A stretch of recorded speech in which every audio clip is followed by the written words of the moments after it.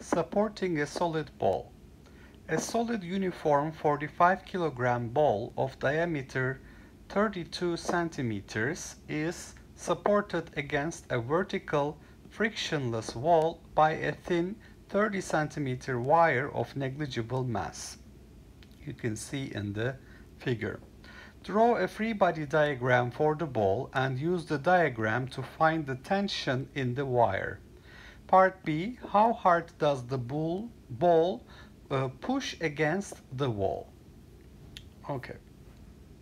So first of all, the ball has a diameter 32 centimeters, so I can calculate the radius of the ball. The radius R is basically 32 centimeters divided by 2, so it's 32 over 2, which is 16.0 centimeters. And if you look at this triangle here, AOB triangle, from this triangle we can read from AOB triangle, we can read sine of the angle alpha. So sine of the angle alpha would be R divided by R plus the length of the wire. So this will be R divided by R plus 30. Now R we have just found to be 16, so this would be 16 divided by 46. And cosine of the angle alpha is square root of 1 minus sine alpha, sine square alpha.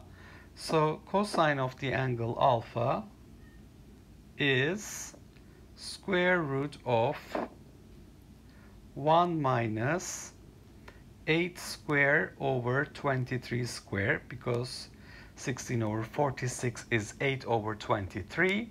So this is square root of 1 minus 64 divided by 529, which is square root of 465 divided by 529. Okay. Now that we have worked on the geometry, we can start solving the problem by drawing a free body diagram for the ball. So in part A, we need the free body diagram of the ball. So let's identify the forces acting on the ball. The ball feels the gravitational force due to Earth, which is pointing down. There will be a tension on this wire, and there will be a contact force between the ball and the wall, so there will be a normal force acting in this direction. So when the ball is modeled as a particle, we can put the weight of the ball pointing down, mass of the ball times the gravitational acceleration g. We have tension, and as you can see, the tension will make an angle alpha with the vertical here. So the tension makes an angle alpha with the vertical axis, and there is the normal force from the wall, the contact force, the normal force. Okay. And this is our y-axis, this is our x-axis, and the ball is supported and it doesn't move, therefore the net force on the y-axis should be equal to 0. So T cosine alpha must be equal to mass of the ball times the gravitational acceleration g. So T is equal to, because the ball was 45 kilograms, 45 times 9.8 divided by cosine of the angle alpha, which I have found to be square root 465 divided by 529. So this is square root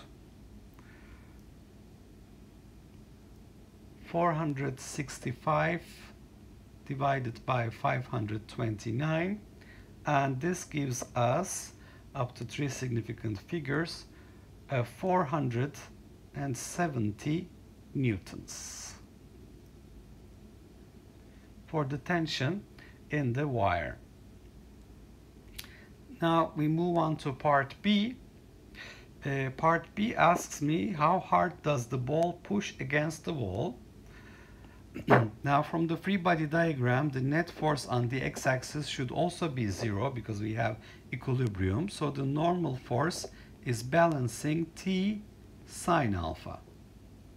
So this is because the tension was equal to mass of the ball times gravitational acceleration, g divided by cosine alpha from this equation. This has to be multiplied with sine alpha. So this gives us mass of the ball times gravitational acceleration g times tangent alpha for the normal force. So 45 kilograms, 9.8 meters per second square times sine alpha over cosine alpha. Sine alpha is 16 over 46, 16 over 46 or 8 over 23 divided by cosine alpha. This has to be multiplied with square root of 529 over 465, and this gives us 164 newtons. Now you can see that this normal force exerted by the wall is actually minus 164 newtons in I-hat direction, because this is a reaction to the force exerted by the ball on the wall. We can see that the force exerted by the ball on the wall due to Newton's third law, force exerted by the ball on the wall is 164 newtons in I-hat direction. It's pointing towards the wall. Okay, so let's summarize what we did here. In this problem, we have an equilibrium situation. There is a solid ball that is held against a wall by a wire, a thin wire of 30 centimeter length, and we are given the diameter of the ball. So from this geometry, because this is a spherical ball, basically touching the wall at point B, I have labeled the point of support as point A. I obtained this triangle AOB with alpha being the angle between the wire and the wall on top. So first I determined the radius of the ball, and from this triangle I read sine alpha to be r over r plus 30, which is 16 over 46, and cosine alpha I just used the property that sine square plus cosine square is 1, which gives me cosine alpha is square root 465 over 529. Then we draw a free body diagram for the ball. We identify tension making an angle alpha with the vertical, the weight, mass of the ball times gravitational acceleration pointing down, and the normal force, contact force from the ball in minus I-hat direction acting against the ball, perpendicular to the wall. The net force on the y-axis becoming 0, the vertical axis has t cosine alpha component and the weight of the ball, so that gives us for tension 470 newtons when we substitute for cosine alpha. And we have the net force on the x-axis is equal to 0, so the normal force is equal to t sine alpha which is the tension mbg over cosine alpha multiplied by sine alpha, and when we substitute the numbers here, this is 164 newtons, but the normal force is in minus I hat direction, whereas the force exerted by the ball on the wall is the same magnitude in opposite direction due to Newton's third law. So this is Newton's third law, action-reaction.